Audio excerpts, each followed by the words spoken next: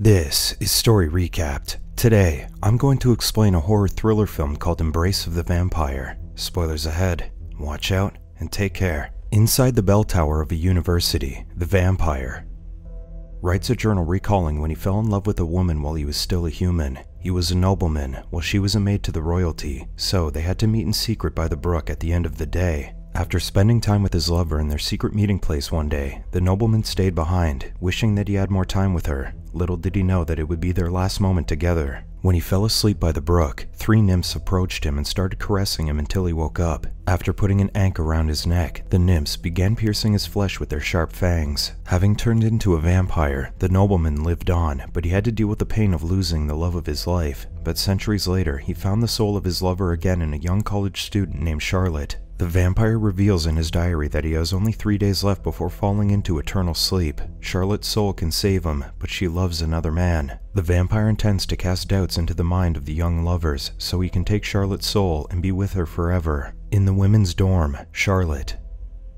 wakes up in her bed hearing the vampire's voice. The vampire implores Charlotte to come to him, so she leaves her room ignoring a phone call from her boyfriend, Chris. As she heads to the bell tower, Chris leaves a message telling her that he'll come over because he's worried about her. When Charlotte reaches the vampire's den, he puts the anchor around her neck, noting that he can't just take her soul. Charlotte must fall in love with him before he can consume her blood and take her as the lover that he lost long ago. The vampire asserts that he could destroy Chris, but he realizes that it will break Charlotte's heart, so he decides to wait for their relationship to break down over the next 3 days. Soon, Chris arrives and sees Charlotte lying on the steps of the dorm. When he lifts her to take her inside, Chris doesn't notice the anchor on the ground. In the morning, Chris tells Charlotte that he found her unconscious outside the dorm. Charlotte explains that she thought it was only a dream, and tells him that it may take a while before she can get used to living in the dorm. As the 2 lovers kiss, Chris attempts to initiate intimacy with her, but Charlotte isn't ready. Chris expresses his frustration that Charlotte's mother enrolled her in a Catholic school, where she was taught to behave like a nun. He quips that Charlotte should have inherited some of her father's promiscuity, but she points out that her father died alone, and she didn't even get to see him. Charlotte explains that she does not intend to keep herself chaste until she gets married. She just wants to wait for the right man to come along.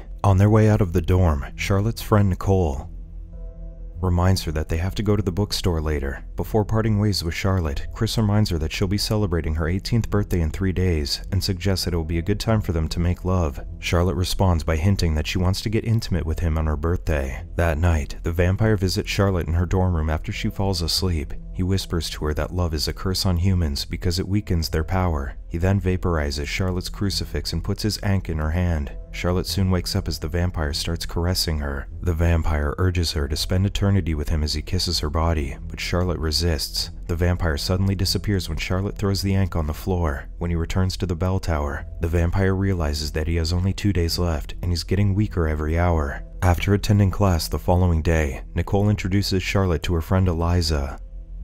As they walk back to the dorm, Nicole tells Charlotte about when Eliza accidentally recorded an answering machine message while she was sleeping with a man. Charlotte, however, doesn't seem to care about the story. Eliza gets upset and deduces that Charlotte is uninterested because she's a prude. However, Charlotte later explains to Nicole that she's having difficulty staying focused lately because she keeps daydreaming. Nicole surmises that she must be having trouble adjusting to her freedom in college, so she advises her to relax and have fun. When Charlotte looks for her crucifix in her room, Nicole finds the ankh on the floor. Charlotte notes that she's never seen the ankh before, but she dreamt about it. She recounts that it was worn by a vampire who wanted to sleep with her. Nicole remarks that Charlotte's dream may be telling her to spend time with other men, so Nicole puts the ankh on her and takes her to a party. Upon their arrival, Nicole leaves Charlotte by herself while she flirts with 2 other men. Not long, Milo approaches Charlotte and compliments her ankh. Milo realizes that Charlotte doesn't know much about the jewelry, so he explains that the ankh is an ancient Egyptian symbol for eternal life. It is believed to have sensual powers.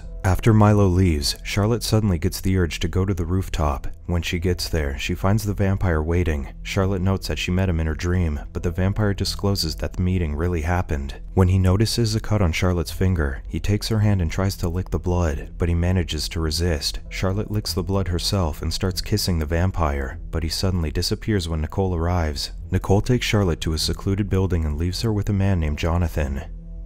Nicole assures Charlotte that she won't have to do anything that she doesn't want to, but Jonathan attempts to kiss her against her will. Not long after, the vampire appears and stops Jonathan. Soon after Charlotte flees, the vampire bites Jonathan in the neck and drinks his blood. Afterward, the vampire attacks the man making out with Nicole. He then tells Nicole that he needs Charlotte to remain pure before draining Nicole's blood. Later, Chris dreams that Charlotte is making love to the vampire, so he immediately calls her when he wakes up. After putting down the phone, Chris heads to a bar because he can't get back to sleep. The vampire, who is sitting a few seats away, strikes a conversation with Chris and guesses that he's in love with a beautiful woman. The vampire notes that men find it hard to trust women completely, and they always want to know where they are or what they're doing. When he asks Chris whether that's love or doubt, Chris contends that it's love. After Chris leaves the bar, the vampire recalls the maid that he once loved and wishes he never fell for her. He surmises that he wouldn't experience the pain of losing her, if only he doubted her back then. The vampire vows to cast doubt about Chris in Charlotte's heart as a gift, to make it easier for her to come to him. As Charlotte sleeps, she dreams about Chris making love to another woman. Chris tells Charlotte in her dream that he's not going to wait forever. The following day, Charlotte meets a photographer named Sarah. Fascinated by Charlotte's beauty, Sarah invites her to her studio in the dorm. As Charlotte looks at samples of Sarah's work, the photographer takes the opportunity to snap some pictures of Charlotte. After a while, Sarah unbuttons Charlotte's shirt and continues taking photos with her chest exposed. Soon, Sarah stops taking pictures and starts kissing Charlotte's body. They kiss momentarily on the lips, but Charlotte suddenly decides to leave the studio. When she gets back to her room, Charlotte calls Chris to tell him that she won't make it to their date that night because she has to study. Chris surmises that she's feeling anxious about making love to him, so he tells her that they don't have to do it. He just wants to spend some time with her, but Charlotte stresses that she has to study alone. When Charlotte attends class later that day, she notices the vampire a few seats away. She tells him to leave her alone, but the vampire contends that he can't stay away from her because he needs her to stay alive. He explains that he tried to forget about her, but he found out that his need to survive is too strong. The vampire taunts Charlotte that Chris won't sacrifice his life for her, and she doesn't want to do the same for him. He then reveals that he will die when the clock strikes midnight. He stresses that he won't display any weakness or remorse when he takes her that night to keep himself alive. Charlotte yells at the vampire to stop when he grabs her by the hair. The vampire disappears while the whole class looks at her, so Charlotte storms out of the lecture hall. Charlotte tries to study later that night, but she falls asleep and dreams about getting intimate with Chris and Sarah. Not long after, the vampire joins them. Charlotte soon wakes up and finds Chris sitting beside her on the bed. When she asks why he's there, Chris explains that he just wanted to see her. Chris then expresses his concern that their relationship might be in trouble because Charlotte is being uncommunicative. He asks her if she's been seeing someone else, so Charlotte assures him that he's the only one in her life. Charlotte tells Chris to leave her alone, so he goes to a bar to play pool with his friend, Mark. As he confides in Mark about their relationship, a woman named Marika approaches him and asks him to buy her a drink. Meanwhile, Charlotte decides to go to a party wearing a skimpy dress from Nicole's wardrobe. Soon after she arrives, Eliza offers her a glass of wine, but Charlotte is unaware that it's spiked with a recreational substance. Not long after, Charlotte starts tripping absolute balls and sees the partygoers copulating with each other. She sees Nicole making love to a man, while another man beside them invites Charlotte to join them. As Charlotte continues looking around, the vampire appears and offers to take her away from the party. She runs away when the vampire starts sinking his fangs on the necks of her friends. Back at the bar, Marika seduces Chris and takes him to an alleyway to make love with him. As she kisses him, she urges Chris to forget about Charlotte, promising that there will be no pain when she's gone. Chris soon stops her because he's unable to get rid of his feelings for Charlotte. Before Chris runs away, Marika briefly changes into her true form and reveals herself to be the vampire. Later on, Sarah stops by Charlotte's dorm room to check on her. Sarah notices that Charlotte's behavior has changed significantly. She points out that she seemed like an innocent girl before, but she's turned into a wild woman. Sarah then remarks that it must be due to the stars because Venus, the planet of love, is reflecting the sun 10 times brighter than the moon. Charlotte starts fondling Sarah's body and kisses her.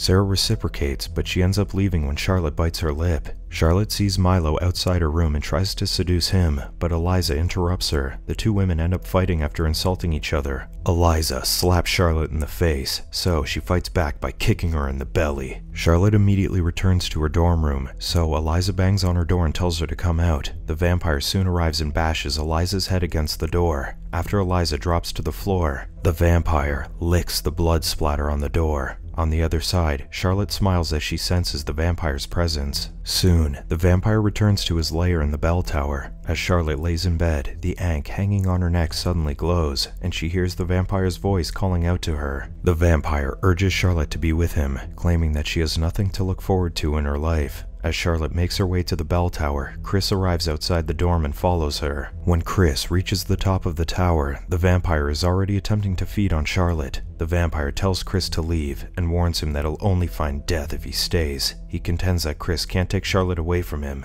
because she doesn't know him. The vampire soon starts feeling weak as midnight nears. Chris tries to attack him, but the vampire uses his remaining power to knock him down. When midnight strikes, the vampire tries to bite Charlotte's neck, but he hears her calling for Chris. He urges her to stop thinking of Chris, but Charlotte ignores him and calls out to Chris again. The vampire warns Charlotte that she can't take his love to eternity with her, but he eventually lets her go. When Charlotte and Chris wake up in the tower the following day, they discover that the vampire is gone. Charlotte reminds Chris that it's her birthday and kisses him. That same moment, the vampire crawls into his underground lair and reaches for his diary before he fades into an eternal sleep. Subscribe to watch more videos like this. Turn on notifications. And leave a like, it really helps the channel out. Thank you for watching.